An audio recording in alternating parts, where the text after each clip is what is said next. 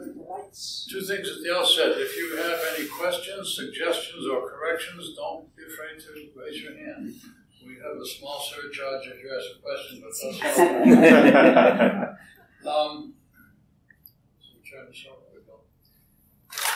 At the outset, I want to thank Wikipedia.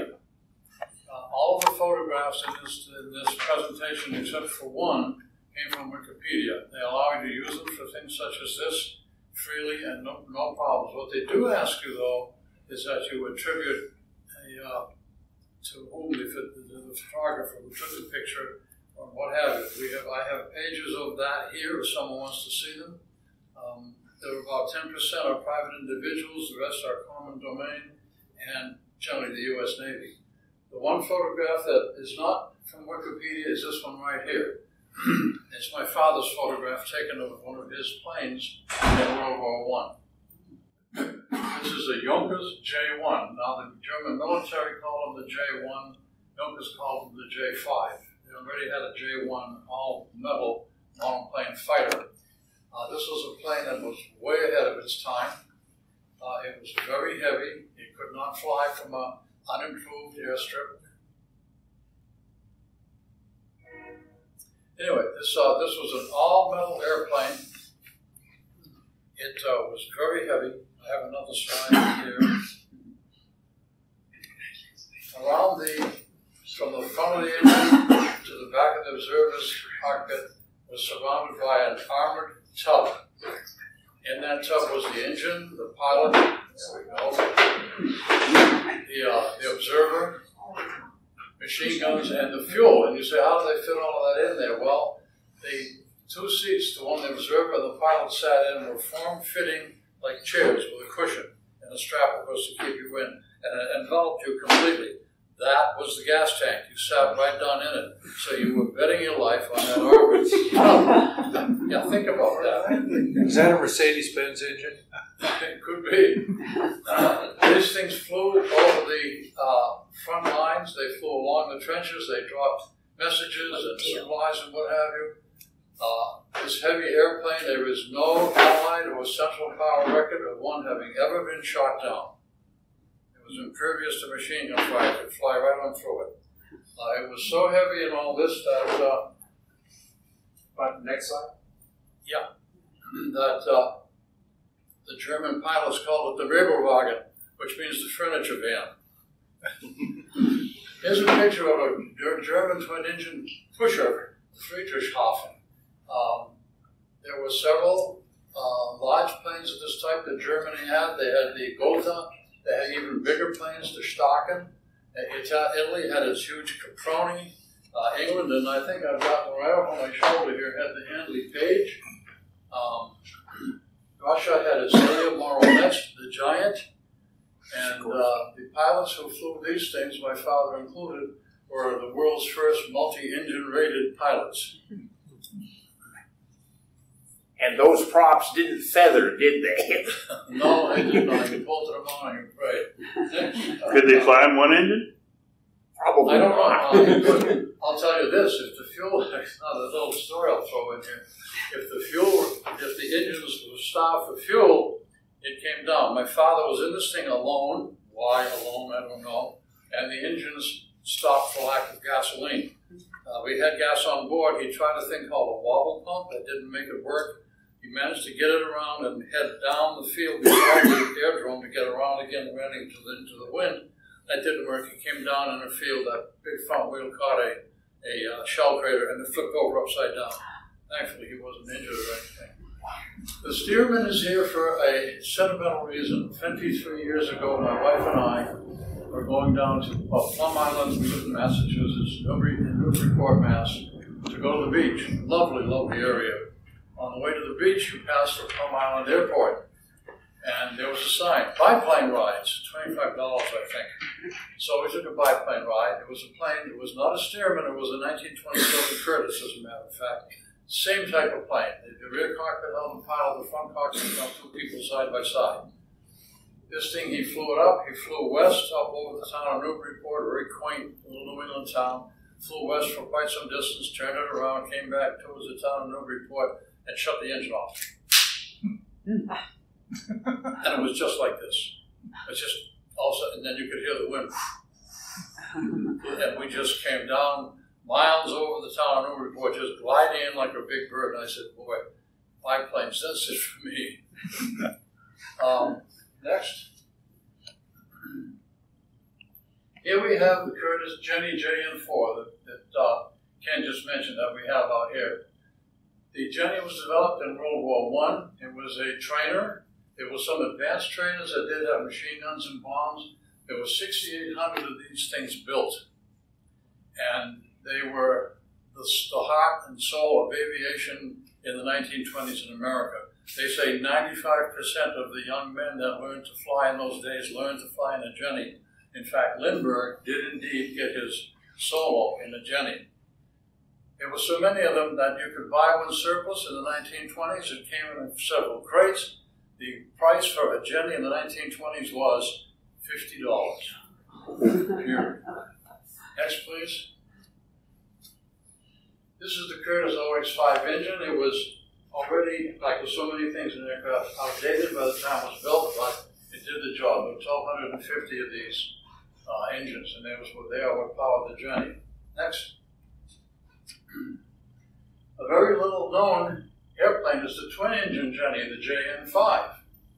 There were 8 of these. That's probably why they weren't that well known, because there were so few of them. But they were built to be a long-range observation aircraft. And there they are, twin-engine Jenny. What they did was they expanded the length of the top wing in the middle and the bottom wing. And that's how they got a bigger airplane to put the 2 engines on. Next. The Jenny was one of the first aerial ambulances. The turtle deck behind the pilot's cockpit would come off. You take a stretcher you see laying on the ground, pop it in there, put the turtle deck back on, and let it go. Next. First air-to-air refueling was on, let me get this right, June 27th, 1923. And if it's not something that the Air Force does this all the time, and it's rather very modern, but the first air-to-air refueling was indeed the Jenny.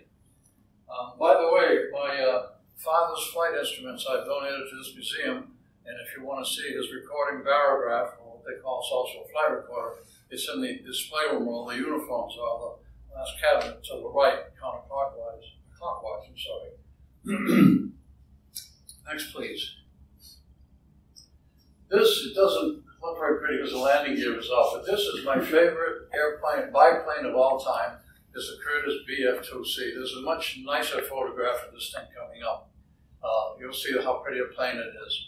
Now, I will tell you this. This is my favorite plane. Don't take me with you to the horse track and have me bet on a horse, because this airplane enjoys the shortest service life of any aircraft in the United States military ever. It was brought out in November of 1934. By October of 1935, they were gone. Why? For some reason, the upper wing harmonized with the Curtiss Wright engine, and it destroyed itself.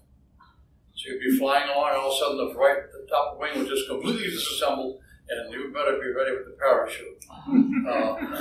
The only reason I can ascribe this to is that airplanes were in a transition. We were transitioning from, remember, this is 1934. Biplanes are 15 years ago or more in World War I. We still haven't come completely out of the biplane era, except for some other planes that I will mention. And I'm beginning to wonder if they try to do too much too fast. You're taking a World War I design and you're making a all-metal fighter out of it, a fighter plane. I mean, they were fighters in World War I, but they were pretty, they flew low and slow and what have you. Oh, by the way, that Junkers flew at the speed of 93 miles an hour, when French SPAD 13s were doing 135. So I think they were trying to do too much too fast. Next, please. The plane that replaced it was the Boeing F-4B-4. This is in Army colors. I just love the colors of these things, all the silvers and yellows and colors and so forth. They're really very pretty. Now, I seem to remember reading, sadly, that when they discovered that they had Curtis and the Navy mechanics worked night and day to try to solve this top-wing disassembly problem. And of course, you never knew what was happening or was solved until you flew the plane a whole lot. And if it disassembled on you, well, it wasn't solved. So the Navy finally said, okay, we're finished with them. Get rid of them. And they sent a message to the carrier, just escaped, I'll come back to it. The carrier there were only 27 of them on there, and they said, don't even think of bringing them back to San Diego. Take it and dump them over the side.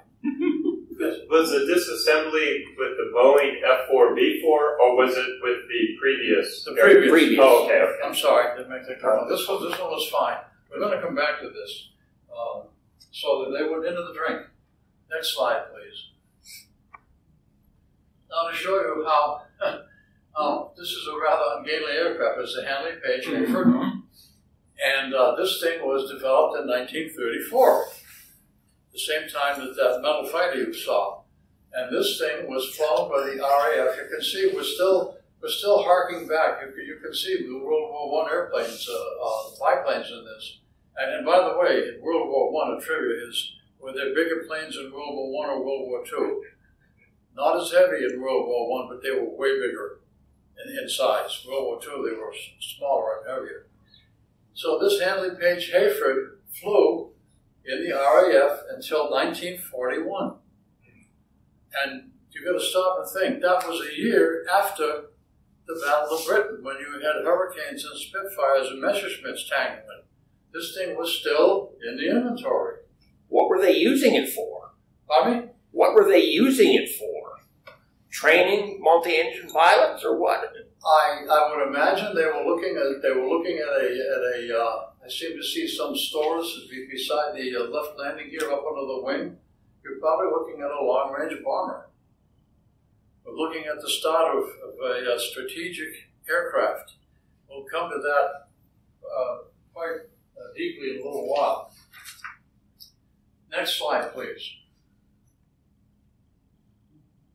Here's one of our all-American heroes, Jimmy Doolittle. He will influence the war on both sides of the earth, in the Pacific and in Europe. Anyway, back on May 25, 1927, he did the first outside loop in a Curtiss P-1C. Next slide, please. Doing an inside loop is kind of an understandable thing. You pull the stick back, the plane does this, the G-forces kind of make you part of the plane. It's kind of like, riding on an amusement park ride. Doing a forward loop, an outside loop, you're doing this, you're falling constantly, and it's a pretty gnarly thing to do. He brought it off. He started at 10,000 feet, then he said, I either complete the loop or I crash on the ground and die. He completed the loop. Something else. Next slide, please. On the 24th of September, 1929, in the Curtiss Consolidated NY2, he did the first totally blind instrument flight. There was a pilot in the front cockpit, or in the back. I'm not sure where Doolittle was, front or back, but he was in there. They completely boxed him in. They sealed him in completely. He couldn't see out anywhere. He was in this black box. All he had was the instrument panel here. The other pilot got it off the ground, and then he says, you got it. And he flew, I guess, a triangular course, quite involved, came back and got it just about lined up to the runway, and then the other pilot said, I've got it, because he couldn't, the instruments weren't that great in those days to get you right on the runway, but he got pretty close. He did that all by himself. Now, next slide. Well, here we have a B-25 Mitchell. And you say, what has this got to do with biplanes? Well, this plane was developed at the same time you had those biplane fighters that you saw.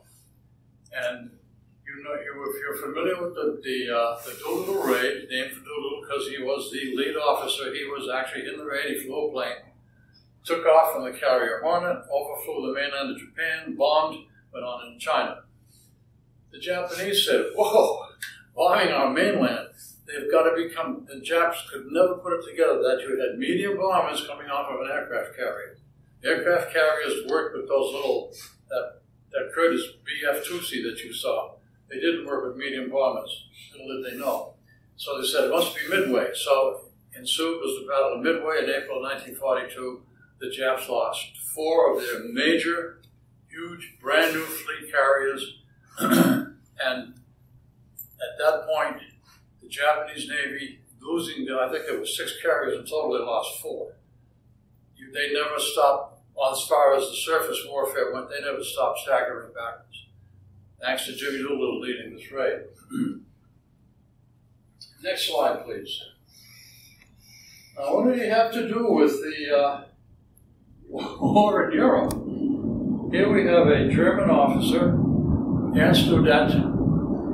He's got the Ritterkreuz, the Knight's Cross. He has the Blue Max, the Polymerit. He was a German fighter pilot in World War I. After Baron von Richthofen, who shot down 80 Allied planes, he shot down 62. Back in the 1920s and early 30s, Jimmy Doolittle went for Curtis. When he went around Central America and South America selling export fighters. Next slide, please. Such as the Curtis Falcon, trying to build up business for the aircraft company. And what he demonstrated back in those days, there was no Norden bomb sight. So level bombing, as we understand it, just wasn't something that was happening. But what was really good and really accurate was dive bombing. And Ernst Udet was another barnstormer. He came to the United States. He went to these air shows, these demonstrations, and he saw time and time again, he saw Jimmy Doolittle take this thing and put it in a vertical dive and bang, hit the target every time. So Ernst Udet said, aha, that's the future of aviation. We didn't know about Norden bomb sites and things. It's dive bombing. And Ernst Udet went back to Germany. He became the head of procurement and testing for the Luftwaffe. Through his influence, the Germans depended a lot on dive bombing, the Stuka being the most famous, but all the German planes, the Ju-88, the Do-17, and what have you, the HE-111 would dive bomb, but you were restricted to tactical bombers. And as a result of that, Germany never developed a strategic, that is B-17, B-24, Lancaster. They never developed a bomber of that ilk. So in your Battle of Britain, they could go over, they could hammer London and things of this on that side of Britain, but they could never overfly far enough to bomb the British aircraft factories, which would have really put a different note on the Battle of Britain if they would have wiped out the factories where the planes were coming from. Knocking them down one at a time in the sky is one thing. Destroying the whole assembly line, you destroyed how many hundred planes in one whack. The same thing happened when Germany went into war with Russia in 1941. Udet realized that at that point, 1941, Hitler has just invaded Russia. The Germans are capturing millions of Russian troops. Everything's going Germany's way. They're occupying France. They gave up the Battle of Britain, but well, you know. And Ernst Udet realized we can never, ever overcome the giant country that Russia is, because her manufacturing plants are beyond the Urals, places where they made between 65 and 85,000 T-34 tanks. Think about that. We cannot stop their industrial production. And he realized in 1941, when Germany was knocking everything to pieces, that it wasn't going to happen at all. And he was so distraught that he shot himself. Next slide, please. But here we have for the time, a more modern dive bomber, Curtiss Helldiver. This will come out again as a Curtiss FB-2C, with the same big tail and the same body pretty much, but it'll be a monoplane. Next slide, please. German pocket battleship Graf-Spee. Pocket battleship means cruiser-size battleship guns. It's pretty much what that comes out to. This thing is in the South Atlantic, given the British fits. And they sent out a small task force to locate this thing and sink it. Well, next slide, please. But located it was a biplane, a Fairey Seafox. Now you say, whoops, that's not a carrier plane. No, it's not. because in that task force there was not a carrier. There was just a cruiser and something else. It was 3 ships. It killed these and this and that and so forth. I forget the 2. Ships of that size back in the day had launching catapults, and a battleship would have 2, sometimes 4 airplanes on catapults, on rails, and they could be turned. We'll see that in a moment. And you put an airplane on there and you shot it off. Next slide, please. This is America's premier, the Curtiss SOC Seagull. Wonderfully great airplane. And you'd be on the ship and it would shoot you off. Next slide. Here you see the rail and a plane, and here we have another plane getting ready to be moved forward and dropped on the rail. Some ships had the rail attached to the top of the main turrets, so that the turret could turn on the ship and actually face right into the direction of the wind that you wanted it to face. Didn't have to turn the whole ship and face the rail. And then, next please. Ching, off it would go. Here's His Majesty's ship Bermuda with the supermarine walrus. You can see the rack that the walrus was nesting right here, was nesting in over here. This thing would go here and slam, and off it would go. Well, one salient fact here, look at the surface of the ocean. Pretty good, pretty nice. So, no sweat. Off goes the walrus, it goes and does its mission, she comes back, lands nicely in the water. They put a line over from a crane to hook it up, back on the ship, and then the pilot needs her to step out and everything's well. If it's at all choppy, at a certain point, the plane can't land. If it's a great day like this, and the squall comes up, and the plane comes back, and the waves are heaving and hoeing and so forth, guess what? You land the plane, it destroys itself when you put it in the water of that chop, and you hope that you can be rescued by that ship before it's too late for you. And by the way, look here. Just as an aside, coal-fired ships, this is why you could see them miles and miles and miles over the horizon. You didn't have to be right on top of them. You could see that smoke coming up. So these are scouts, and a battleship might have how many scout planes? Pardon me? A battleship or a heavy cruiser might have how many scout planes? Yeah. 2 or 4. 2 or 4. Some of them actually easily even had hangars. And those planes would be, you had to have this thing be dismountable. Those wings would be dismountable, and because you couldn't have that thing, if you went into a real storm and that thing's sitting bolted to it's going to get destroyed.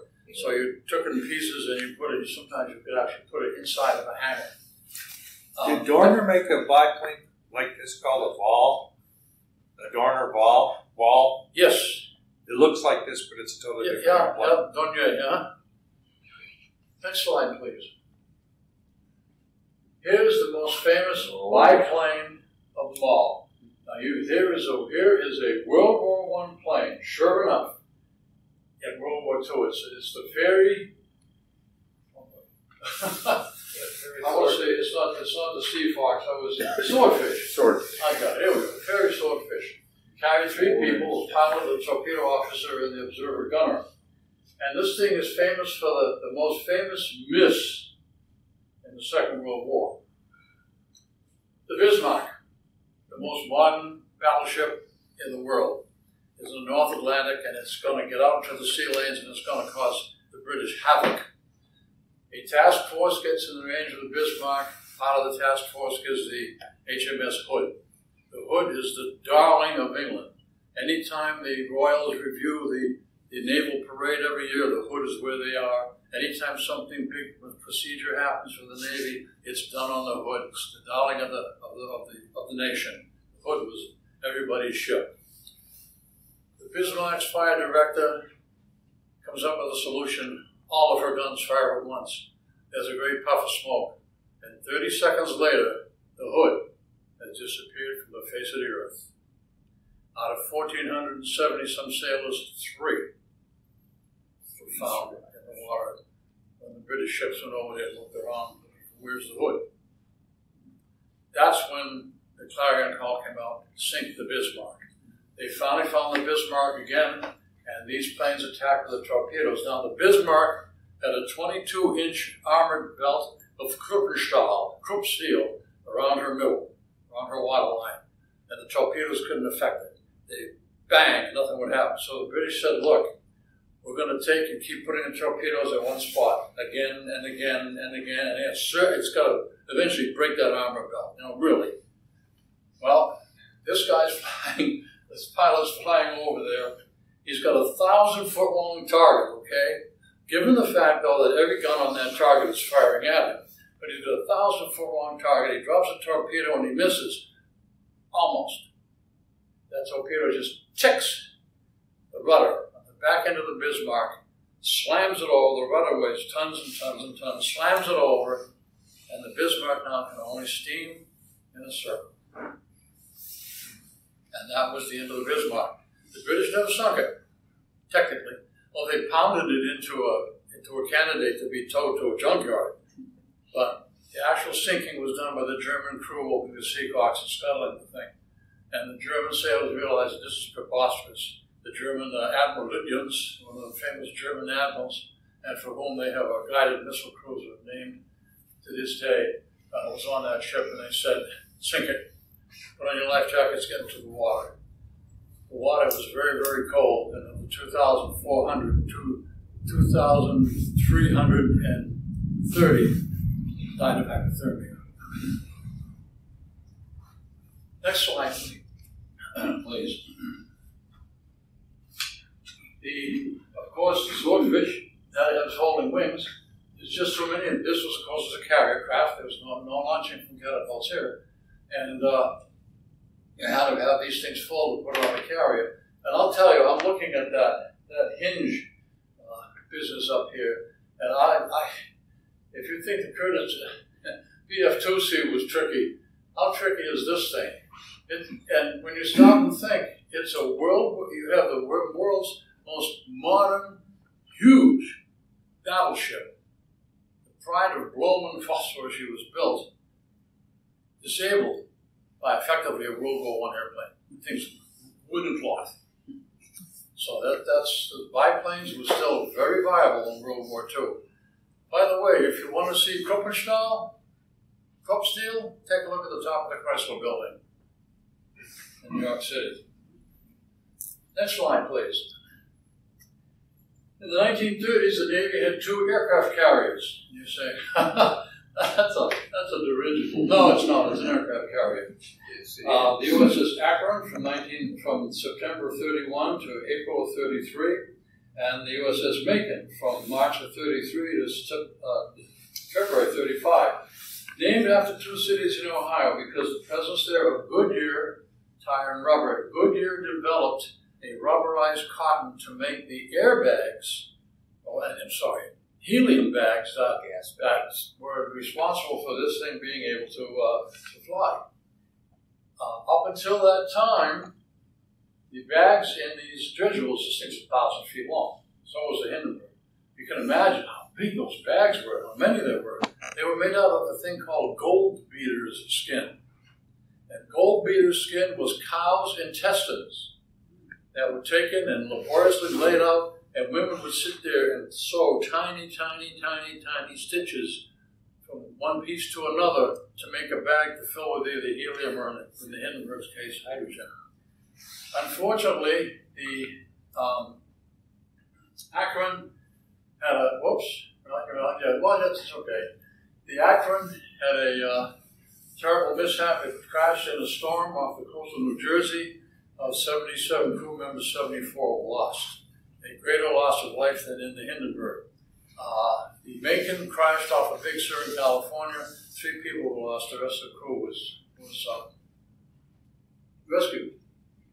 Now, we're talking about biplanes. These 2 airships were aircraft carriers. This is a Waco UBF inside the USS Macon. It's a 2-place plane. Next slide, please. This is a civilian Waco, but boy, isn't that pretty? Wouldn't you like to just take a ride in that? Man. This is what the Waco UBF looked like. And it had an empennage up the top here. Next slide, please. The planes that were used mostly were the Curtiss Sparrowhawks. And you had this great device. This is a like a backwards, there's a hook here on top. This is part of the airplane, this business right here. That thing facing forward, that never goes away. That's part of the plane. And it would come along and slide along this thing. You'd almost slide hook to hook. And this thing would come down and grab the tail and keep it from flopping all around. And it would get picked up into the aircraft carrier.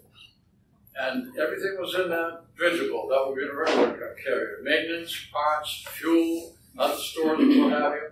And the thinking at the time, in the 1930s, was we're going to build fleets of these giant dirigibles. They're each going to hold a dozen medium bombers, and we're going to go, when we need to go fly to wherever we have to go fly, and have these things arrive with a dozen bombers, and drop them out of they dropped out of this, it was a T-shaped slot at the bottom of the dirigible. They would drop these fighters out, in that case, medium bombers out the bottom, and off they would go. But because of the crash of the two Navy dirigibles and the Hindenburg, even though it wasn't a U.S. Navy dirigible at all, it happened quite some years later. Because of that, public opinion was so against dirigibles that they gave up on the idea of airborne dirigibles dropping medium bombers and instead went to the carriers that we know and understand today. Next slide, please. Are the big hangars over in Tustin, are those related, or do those come later? There's big blimp hangars in Orange County. Yeah, the hangars are up at the Moffat Field. And Moffat also. Yeah, Moffat, yeah.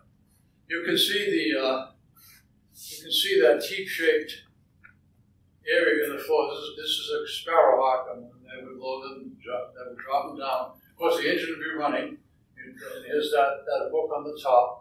And this is crane device that would lower them out on the bottom of the dirigible, and the pilot would slow the plane, I guess, or something, and unhook them, hook, and off you'd go. And the landing gear was detachable. If you weren't expecting to land anywhere coming back to the dirigible, you just leave the landing gear away, and it was made your air impedance a lot less, and you came back to the dirigible. Next, please. Okay, back to my favorite airplane. It's looking real slick here because those wheels have been folded up. Now, I want to speak for a moment about the NACA cowl. NACA stands for National Aeronautics Committee,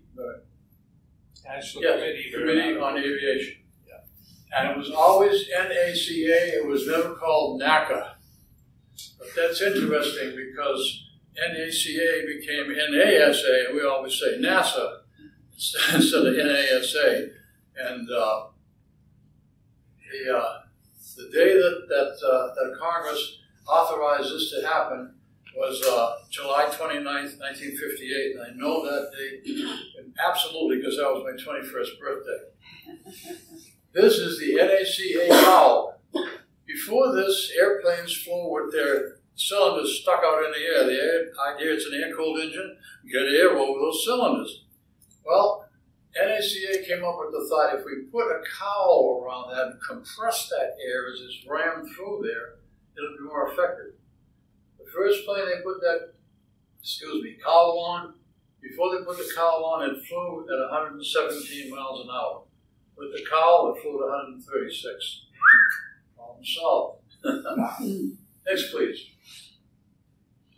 Back to the Boeing P-12, which replaced the Curtiss BF-2C. Now, the Navy had these on the carriers, and they said, you know, wouldn't it be nice? That Curtiss had folded landing gear. That would really be good to have that on the Boeings. So they approached Leroy Grumman, who had developed the folded landing gear for some other plane that he was flying somebody. The Navy said, can you come up with a folded landing gear for the Boeing? What do you think? Sure, Leroy says, no sweat. Well, he's smarter than a fox. He doesn't come up with a folding landing gear on the Boeing. Next slide, please. He comes up with the Grumman F-1F, fondly known as the Fifi. This is 1931. This is a Navy fighter of the day. It's a two-person plane. Again, harking back to World War I. We can't get rid of that pilot observer thing, but we will in a while. Had two 30 caliber machine guns, rifle caliber, they're not very big. Had this type of the landing gear that Leroy Grumman developed. This took 30 turns of a hand crank to either bring up hovering down. Next slide, please.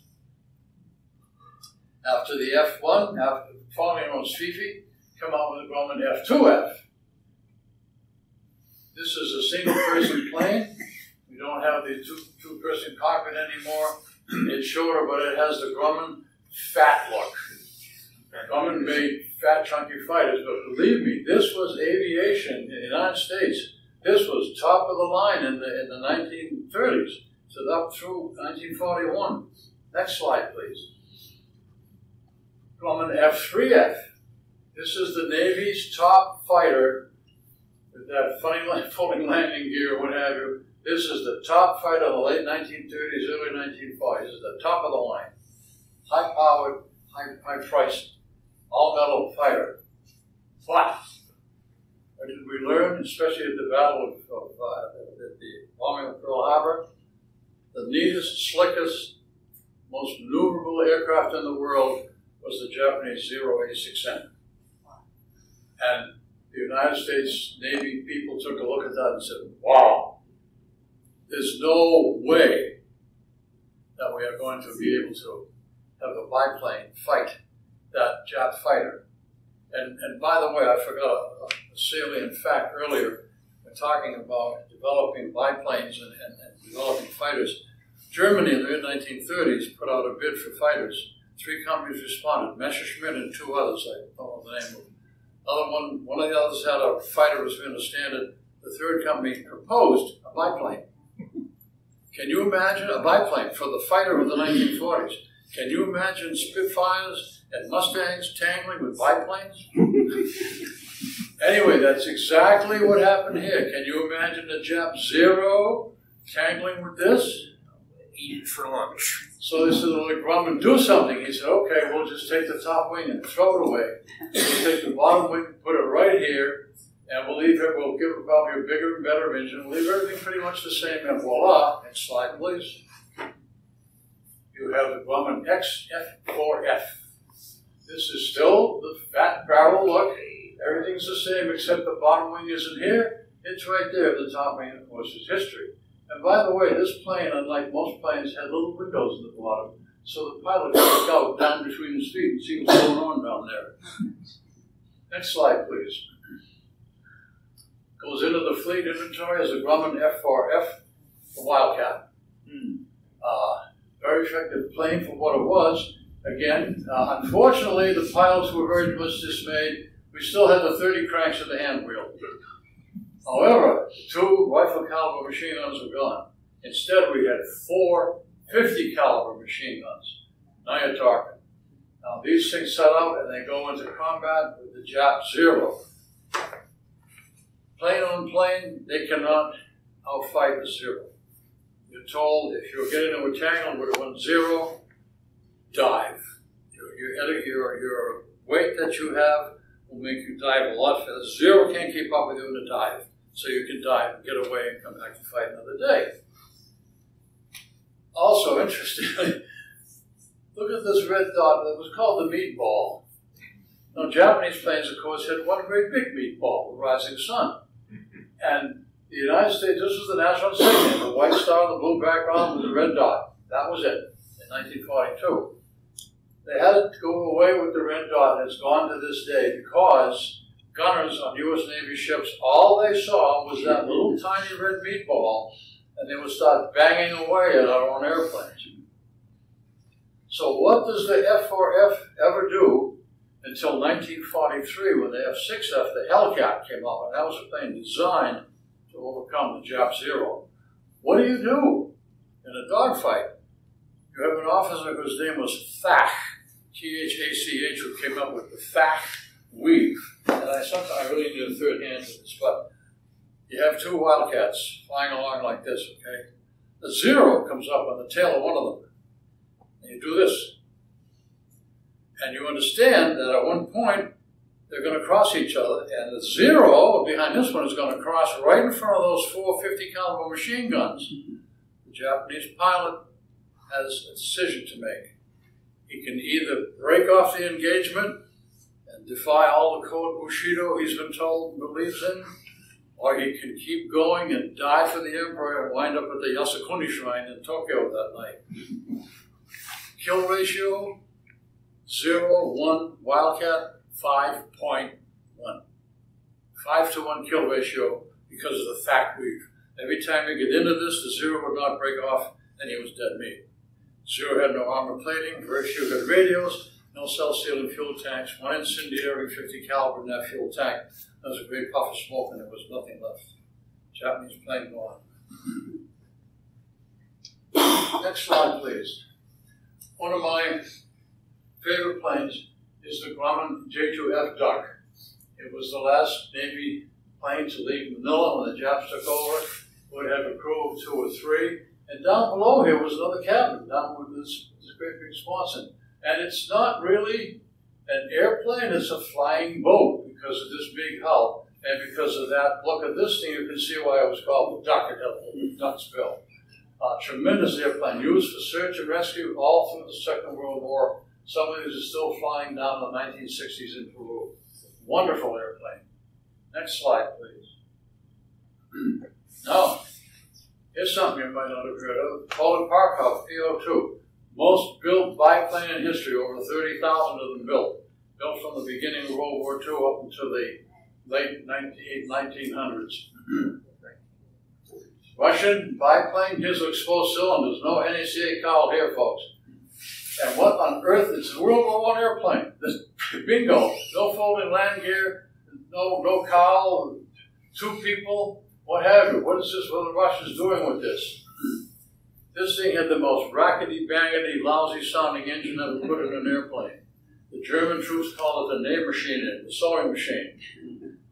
What they would do with this thing, the Russians had women primarily, very few men, mostly all women, who would fly these things over the German lines, real low and slow at night to keep the German troops awake, who needed their sleep after a hard day's combat.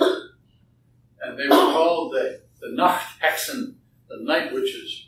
And next slide, please. Here's Irina Zabrova, who flew 1,008 missions over the German lines. Of course, the German troops wouldn't just sit there to take this lying down. They'd jump out of their sleeping bags and they'd blaze away at these biplanes and everything they had, and there was a great attrition. They shot down a lot of them. But Irina Zabrova made it through 1,008 missions. She probably got the Order of the Red Star here somewhere. Next slide, please. One of my favorites, civilian airliner by de Havilland, Dragon Rapide. Isn't that just elegant? Beautiful. 8-place passenger airplane back in 1931. People were hardly thinking of passenger planes as a group of passengers. Oh, there was a contract carry here and there and a Curtis Jennings, let's say. But Dragon Rapide was a very successful, lovely aircraft. Next slide, please.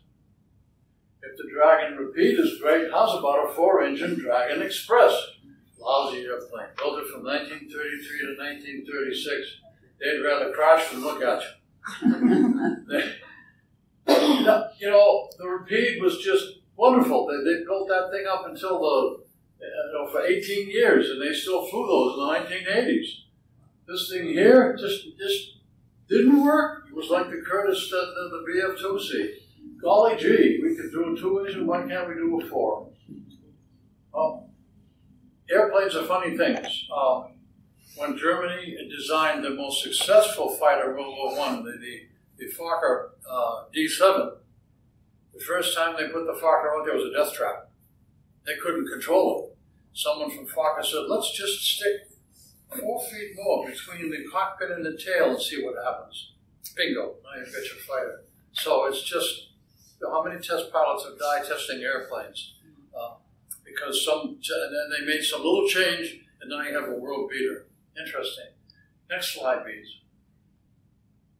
Curtiss Condor, a 12-place passenger aircraft. Eastern and American had these, and they fitted them out with high tech, if you will, bunks and such and what have you, and you had a 12-passenger sleeper, and you could fly someplace overnight. In fact, Eastern had a line from Dallas to Los Angeles. Interesting thing about this is the first passenger liner with folding landing gear. And the landing gear folded backwards and up into the engine nacelles and left a portion of the tire sticking out, just like the DC-3, or DC-2, if you will. And can you see a DC-3 body here, a fuselage? I can. And here the lights in the nose, like the DC-2 had. Just interesting that this thing is a Curtiss, but it looks an awful lot like a Douglas. I don't know. Next slide, please. Oh, yeah. Stagger wing. Gorgeous airplane. Top wing in back for visibility and maneuverability. 5-place pilot and 4 passengers. They were built with the idea to be a folding landing gear, to be a small passenger airliner, and they were used for that a whole lot. When they came out, they could outfly any military plane we had in the inventory. And as a matter of fact, next slide, please.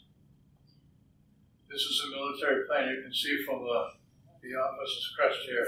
The military bought hundreds of these. Here's the national insignia on the tail or whatever. Bought hundreds of these.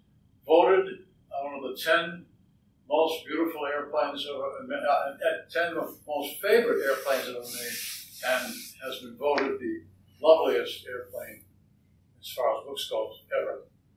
Next slide, please. Antonov AN-2, a beast.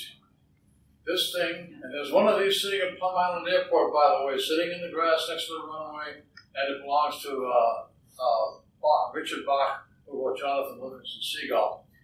This is a huge plane, and very capable. It'll carry anything. In Russia, there are perhaps over 1,000 of these flying for Aeroflot in the hinterland, doing this and doing that, where you don't need a great big airplane like a DC something or other. Varied cargo, it'll carry 12 people easy without batting an eye. Flies like a radio-controlled airplane. Go on YouTube and come up with Antonov AN-2, and you'll get videos to show you how this thing can go. One thing I read, a fellow was on one of these things. There were like 4 passengers, and the rest of the plane had no seats because the rest of the plane was jam-packed full of a herd of goats. It's that kind of a plane. If you want to get close and personal with an Antonov AN-2, we have one here at the museum. Next slide, please. Okay, the last slide, you say, okay, he's flipped his wig. We're talking biplanes here, aren't we? Yes, this is a biplane. Trust me. OV-10 Bronco used for Vietnam. Very capable twin turbo prop, a hot little ship. See these things here? They're called winglets or sponsons. And they were put on there for the same reason that wings were put on, the bottom wings were put on biplanes in World War I. Control and stability. That's all we needed on this. We didn't have it all the way out here somewhere. But that's all that's needed. This is a wing. And I contend that unless you can show me in a book that says at such and such a point it becomes a biplane, if the wing is less than X number of inches, it's not a biplane. So this I propose to you as being a very, very modern biplane. And I think the next slide is probably not there. This is the sources of images. You can see where they San Diego Museum, Air Force Navy. Here and there are, I think there's 3 pages of these. Here's a man named Pinkstone who put out the picture of the Waco, one of his personal photographs. Anonymous. Vader and cargo are people. There's USA and USA for Air. Levens is another person who put out the Goshawk photograph. I think there's one more page of, Stagger covering Creative Commons. A. Hunt is another person. MFAM, I don't know what that means, and that's what it said on Wikipedia. That's us. That's us. Bobby? Marshfield Air Museum. Yeah? Yes. You know something? Yeah, you're right. Yeah, okay. Marshfield Air Because Museum. Sterling, I had a different Antonov picture, and he was going to change it. I said, well, I like this one better. He said, yeah, but we have our own. I said, okay, fine. So that is your Antonov that we had a picture of. Okay, I didn't know that till right now. Thanks for pointing it out. And that's That's that. If you have any questions or what have you.